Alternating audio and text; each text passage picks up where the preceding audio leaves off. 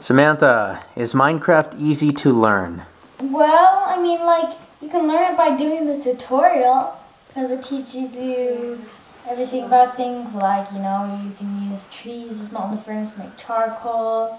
You use, like, LT to chop stuff or, you know, break stuff. What's LT?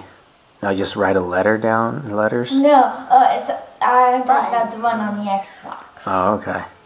Like, so is it easy to learn? Was the tutorial easy for you? Yeah, it's like it's very short because, I mean, like, the only things you really have to, like, dig or stuff is, like, dirt, sand, and stone. Okay. And maybe some other things, but, I mean, like, it just shows you the basics at first, so then you know what to do. Okay.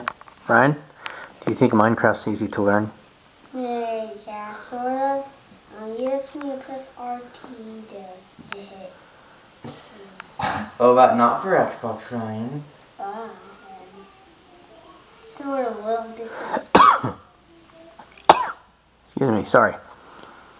Jake, is Minecraft easy to learn? Yeah, because there's a tutorial. It'll tell you how to play, and also you go into creative on the full game, where you can just create whatever you want except survival. It'll still tell you how to, like, go into stuff.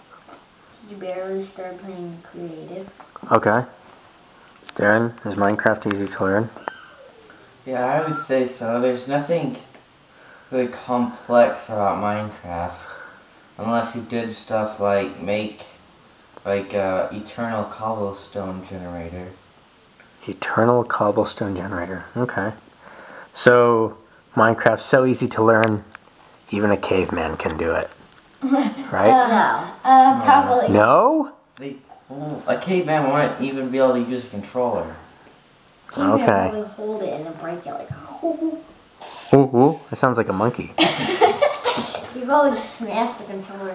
Okay. You go, wow. Bye. Bye. Bye.